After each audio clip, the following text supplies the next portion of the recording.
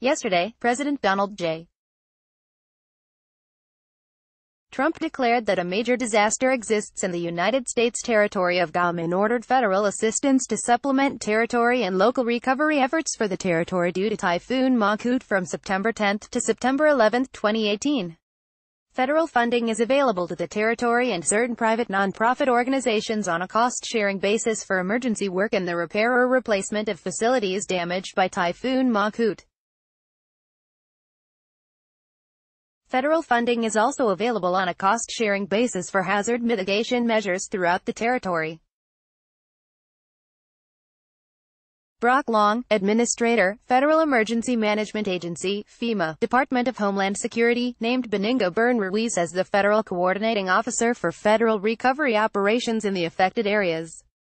Additional designations may be made at a later date if requested by the territory and warranted by the results of further damage assessments. For further information, media should contact the FEMA News Desk at 202-646-3272 or FEMA-News-Desk at fema.dhs.gov.